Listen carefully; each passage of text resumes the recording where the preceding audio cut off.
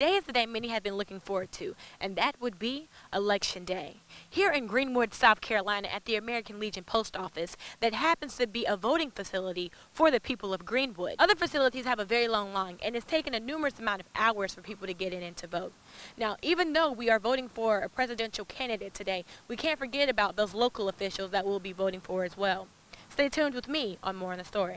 Bree Merritt here in Greer, South Carolina, on the intersection of South Main Street and Chandler Road, where a lodging truck appears to be falling on its side, causing damage in a building that is falling on top of. Now, we've noticed that there are 3 to 4 other cars that have damage to them that were involved in this wreck as well.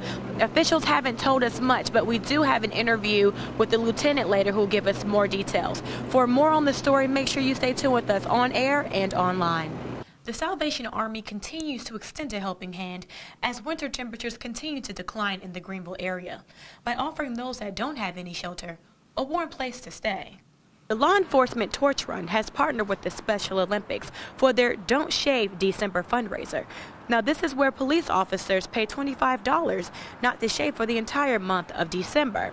And with this being their very first year, they've raised well over $10,000. The city of Greenville can expect some major changes in their local GSP airport. Starting April 15th, Southwest Airlines will now offer direct flights to Atlanta and other cities. Now, this is something Southwest never offered before. The GSP airport is trying to shake things up, starting with Southwest Airlines, who has decided to offer direct flights to Atlanta and other cities.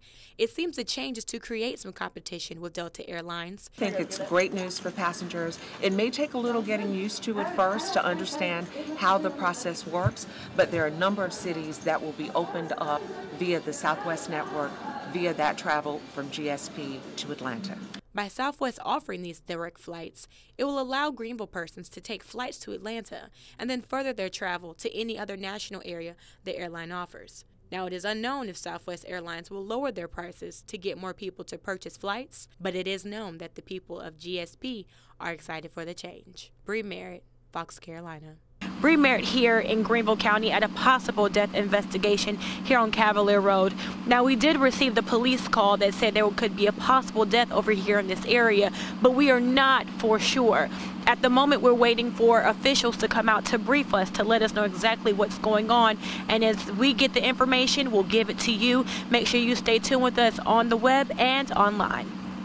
With the Christmas holiday approaching, Country Santa and his helpers are laying out the bags of gifts that they prepared for children in need.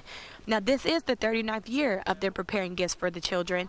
They don't plan on stopping anytime soon. In 1977, Buddy, formerly known as Country Santa, and his wife Nell came up with the concept of giving children in need the best Christmas by delivering toys to them on Christmas Day. They started by asking local churches, schools, and banks for donations and their time to volunteer. Nell says when they moved to Pumpkin Town, she saw such a need in the area. That sometimes you just don't know how desperately people need, and walking into homes that have dirt floors and seeing the poverty, we realize this is such a great need and we want to do it. 39 years later, Country Santa and his team are in full effect. With people constantly donating toys throughout the year, they have more than enough for each child. With a toy house, a toy storage room, and hundreds of helpers, Santa and his crew are sure to deliver over 7,500 bags of gifts on Christmas. It's what we do, and we care about kids, we care about the people in this county.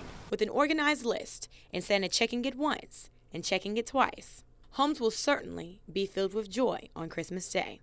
Bree Merritt, Fox Carolina News. With Ice on Main coming to an early close, it's your last chance to grab those skates and hit the ice. With unpredictable weather conditions here in the upstate, the committee says it's just becoming a challenge to keep that ice in the rink from melting.